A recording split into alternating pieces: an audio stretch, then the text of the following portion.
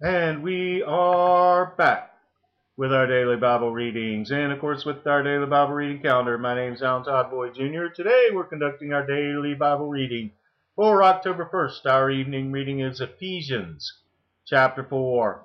I, therefore, the prisoner of the Lord, beseech you that ye walk worthy on vocation wherewith ye are called, with all lowliness and meekness, with long suffering, forbearing one another in love, endeavoring to keep the unity of the Spirit in the bond of peace.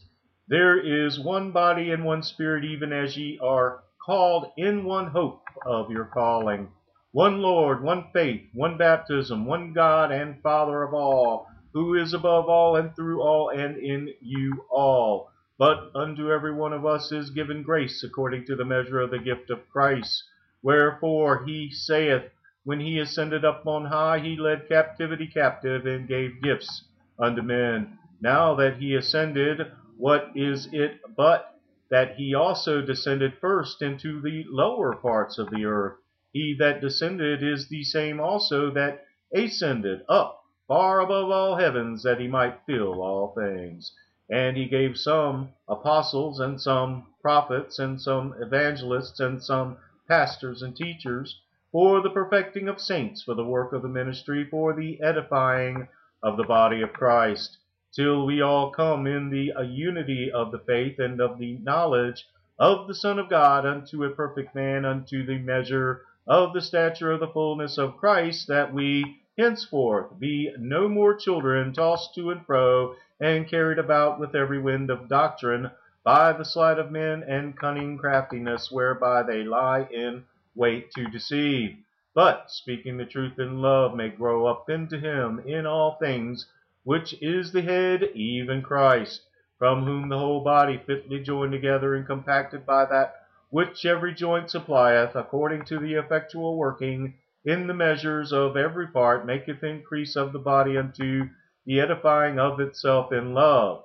This I say therefore, and testify in the Lord, that ye henceforth walk not as other Gentiles walk, in the vanity of their mind, having the understanding darkened, being alienated from the life of God through the ignorance that is in them, because of the blindness of their heart, who, being past feeling, have given themselves over to lasciviousness, to work all uncleanness with greediness. But ye have not so learned Christ, if so be that ye have heard him and have been taught by him, as the truth is in Jesus, that ye put off concerning the former conversation the old man, which is corruption according to the deceitful lusts, and be renewed in the spirit of your mind, and that ye put on the new man, which after God is created in righteousness and true holiness. Wherefore, putting away lying, speak every man truth with his neighbor, for we are members one of another.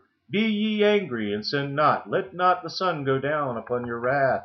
Never give place to the devil. Let him that stole steal no more, but rather let him labor, working with his hands the thing which is good, that he may have to give to him that needeth. Let no corrupt communication proceed out of your mouth, but that which is good to the use of edifying, that it may minister grace unto the hearers. And grieve not the Holy Spirit of God, whereby ye are sealed unto the day of redemption. Let all bitterness and wrath and anger and clamor and evil speaking be put away from you, with all malice, and be ye kind one to another, tender-hearted, forgiving one another, even as God, for Christ's sake, hath forgiven you. The word of the Lord.